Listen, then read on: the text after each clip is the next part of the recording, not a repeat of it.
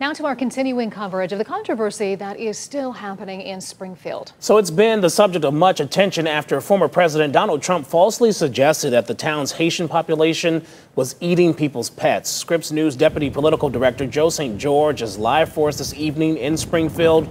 And Joe, you've been talking with people there on the ground to learn much more about how the community has really changed by what was said during that presidential debate. Yeah, good evening, Damon. Good evening, Katie. We came here to Springfield today not to further amplify a lie or a falsehood, but really to understand the why. Why is the Republican presidential ticket still talking about Springfield, Ohio so much? And we also wanted to understand the how. How is this community still dealing with the nationwide attention? Springfield, Ohio is not located in a swing state, but it is certainly receiving swing state-like attention. In Springfield, they're eating the dogs. After the Republican presidential ticket falsely suggested that Haitian immigrants who are here legally were eating pets. Springfield is a symbol of the immigration debate.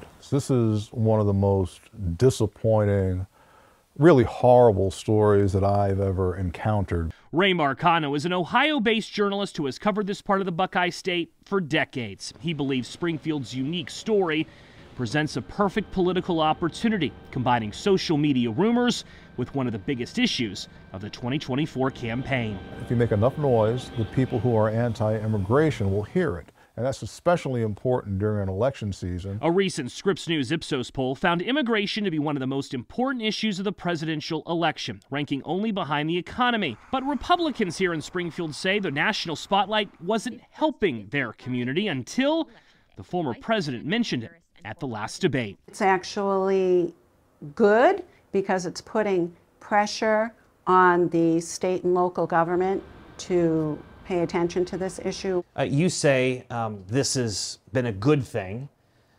Others have said this has been a very bad thing because there is no evidence of Haitian immigrants eating any type of animal in Springfield, Ohio. You're correct about that, and it's really tragic that it took those comments to really make this issue go national.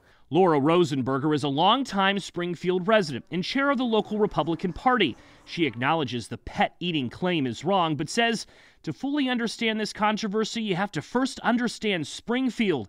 It's a community where many residents are frustrated that immigrants can afford housing while they cannot. Over 10,000 Haitians live in the county. Traffic has changed and some fear has set in too after a bus crash involving a Haitian immigrant killed an 11-year-old boy.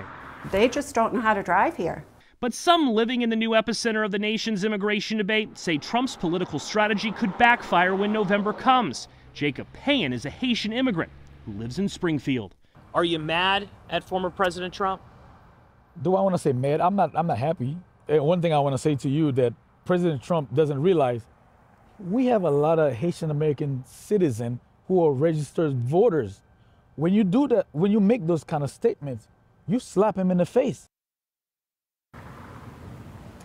And one big question nationally is, does this have a residual impact on the presidential election? The largest Haitian population anywhere in the U.S. is in Florida. Florida Democrats think they may be able to capitalize on what's unfolding here in Springfield, Ohio. But it doesn't seem as if former President Trump is going to stop mentioning Springfield anytime soon. He mentioned it last night at his rally in Pennsylvania. Guys?